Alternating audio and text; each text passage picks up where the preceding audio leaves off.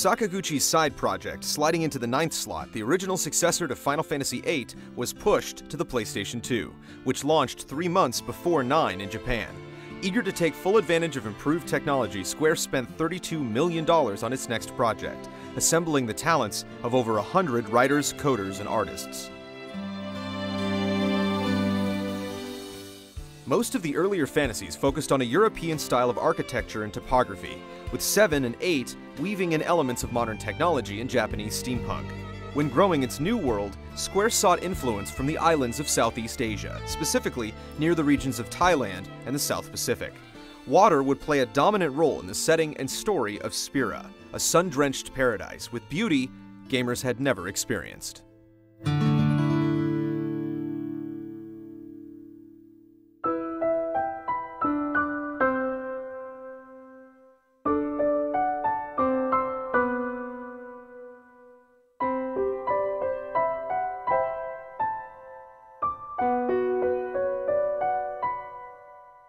Final Fantasy X was released in Japan on July 19, 2001. It washed up on our shores just in time for Christmas. It was directed by Motomu Toriyama, who had worked as an event planner on 7 and 8. Katase and Sakaguchi supervised via producer roles. Tetsuya Nomura returned to design the characters, and Nobuo Uematsu composed his 10th series score, but received additional assistance for the first time.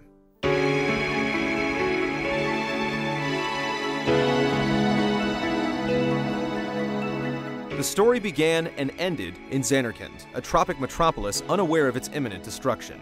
Titus, a professional blitzball athlete, was barely saved from the massacre by his mentor, Auron. The two warped to the world of Spira, where Titus learned the city he called home had been destroyed 1,000 years earlier. His quest for answers led him to discover an ancient pilgrimage that would shake the ground of his very existence.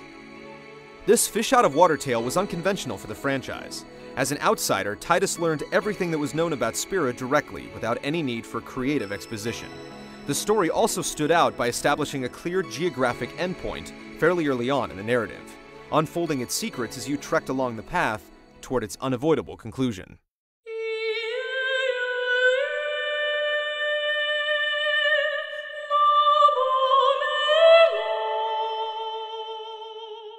This prophetic journey's aim was to guide and protect the summoner Yuna, a caller of sacred spirits now called Aeons, whose power came from human souls called Faith. Yuna's multiple guardians included Waka, a beach-bound blitzball captain, Kimari, a Ronso outcast of few words, Lulu, an unforgiving black mage, and Riku, a spunky teenage thief who was Titus's first contact with Spira. The in-game character models were pleasantly detailed, with facial expressions their predecessors only dreamed of. But their colorful attitudes were defined by another franchise breakthrough: quiet! Voice acting. You have profaned and subverted a 1,000-year-old tradition. Do you realize what you've done? Their dialogue was penned by Kazushige Nojima, who also wrote Final Fantasy VII and VIII. Not every line was spoken, as subtitles were used for minor non-playable characters, but the central heroes and villains were all cast with both English and Japanese voice actors, bringing their vocal cords to life. The inclusion created numerous development hiccups, such as characters' lips mouthing one language but speaking another. Take your time.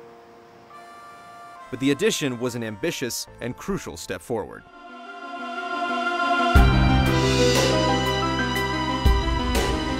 A priest and maester named Seymour Guado went against the beliefs of his nation and his religion in a quest to save the world from suffering by killing everyone on the planet.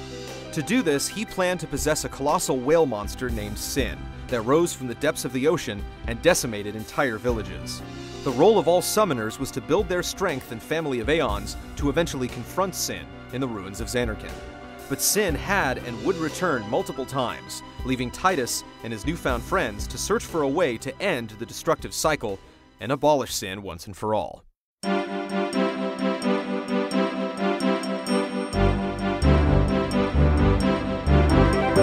Cid appeared as Riku's father and the leader of the Al-Bhed, a roguish lower-class race.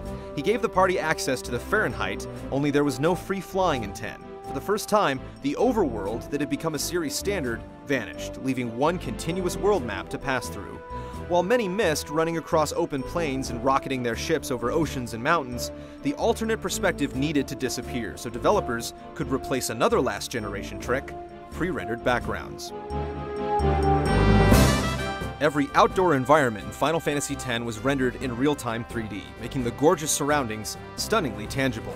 You had no camera control, but the view would glide along with your movements in numerous directions. Fights were still random while traveling, but many boss encounters began with a flashy transition that blended the angle from the overworld into the brand new battle window.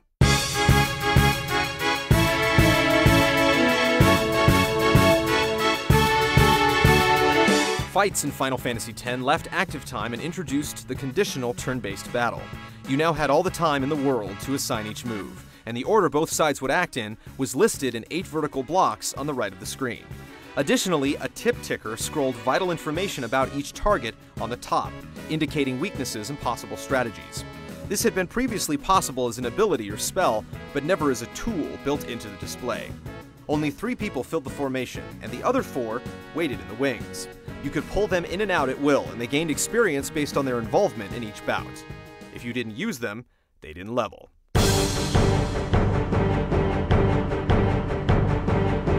Overdrives were the new limit break.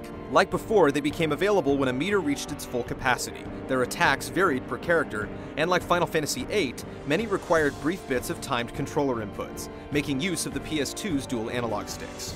The big difference in 10 was the ability to adjust the modes of each character's overdrives, specifically identifying the circumstances that caused the meter to fill.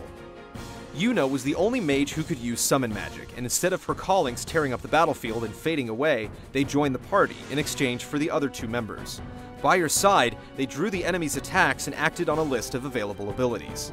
They had a health meter for the first time, and could fall in battle, only to be resummoned for another fight.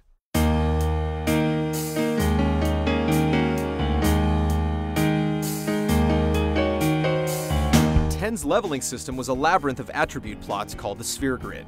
As characters powered up, they gained ability points versus experience.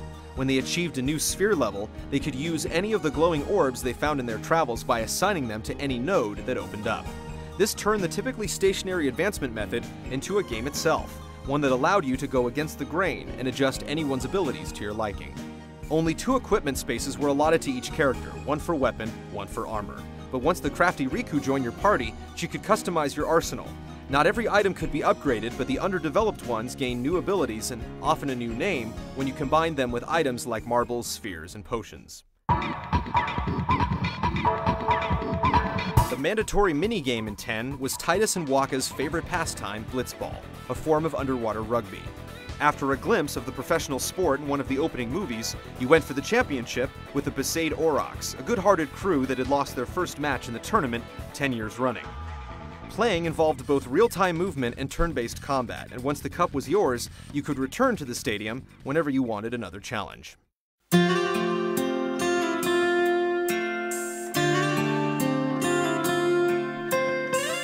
As with many games in the series, Final Fantasy X was adored by some and disliked by others. Fans praised the multifaceted storyline and outstanding graphics. Skeptics detested the flawed sphere system and sometimes unbearable voiceover performances. Well... But rain or shine, few missed out on the series' first installment on Sony's second system. Final Fantasy X sold close to 2 million units in 4 days. It became the first PlayStation 2 game to break that mark, and eventually sold twice that much. It's among the top 20 best-selling console games of all time, and considered one of the best role-playing games on the platform.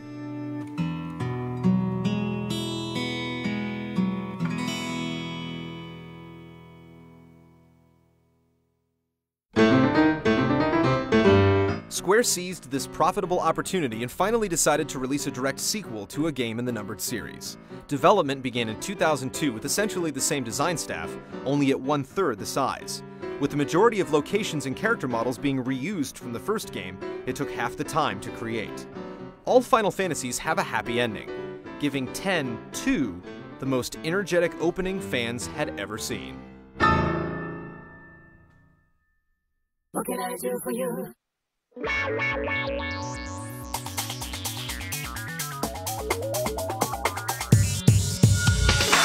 Final Fantasy X-2 was released in Japan on March 13, 2003, about 2 years after the release of 10. It eventually toured America in November. Since the major crisis in 10 was solved, the atmosphere of the world had a brighter, happier feel. Rather than drawing on reverent Japanese mythology, the team used popular culture, anime, and manga for inspiration. As such, the sound of the game needed to be changed as well. Noriko Matsuda and Takahito Eguchi, known for their work on The Bouncer, took over for Uematsu.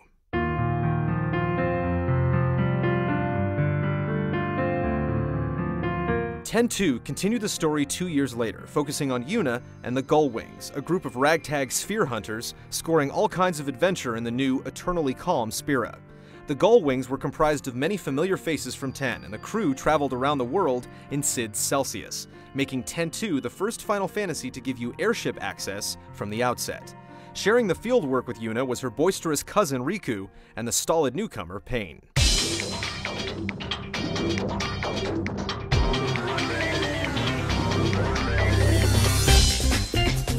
After continually outsmarting their rivals, the LeBlanc Syndicate, Yuna and the girls eventually stumbled across a sphere that contained some startling information.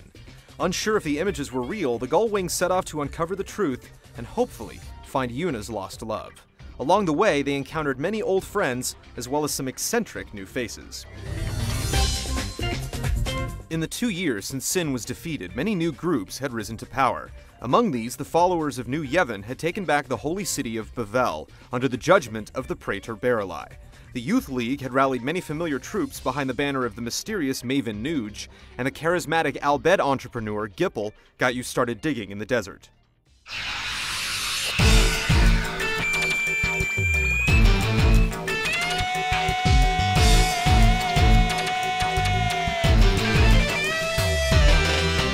Although X-2 drew from a number of modern influences, the combat system relied once again on a Final Fantasy classic, job switching. However, jobs were given a fabulous makeover with the addition of dress spheres and garment grids. Garment grids were similar to very small sphere grids with 2 to 6 empty nodes. Dress spheres contained the powers of the various jobs that could be placed on the garment grids. Once equipped, the girls could freely switch between any of the dress spheres on the grid. They could only be changed with adjacent spheres, and much like the previous sphere system, passing through different gates unlocked certain temporary powers. The biggest bonus was that outfits could be changed in battle at any time, for the use of only one ability or the remainder of the fight. This made up for the lack of any additional party members beyond Yuna's Angels by allowing truly masterful characters to shine in a number of jobs. X-2 featured several classic classes such as Warrior, Black Mage, White Mage, and Thief. It expanded the jobs Dark Knight, Gun Mage, Berserker, and Trainer, and took some liberal departures like Gunner, Songstress, and Lady Luck. Each individual dress sphere earned skills like many other job-based installments with ability points.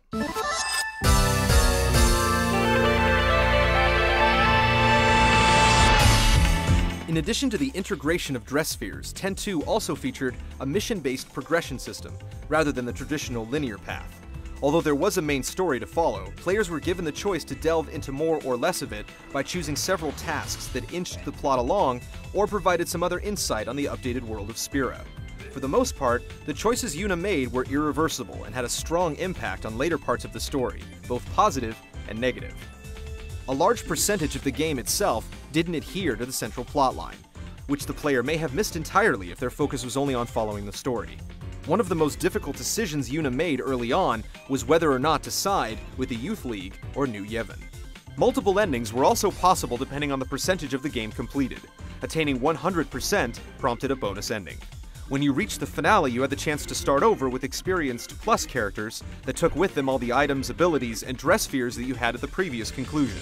Only round 2 dropped the girls back to level 1.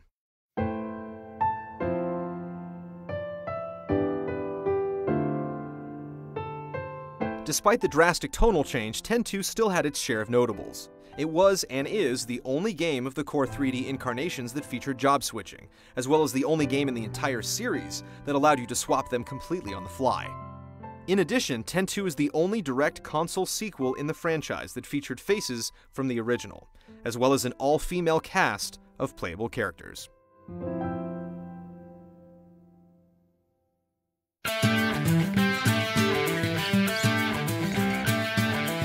Join us next week for the only chapter in our 13-part Final Fantasy retrospective in HD.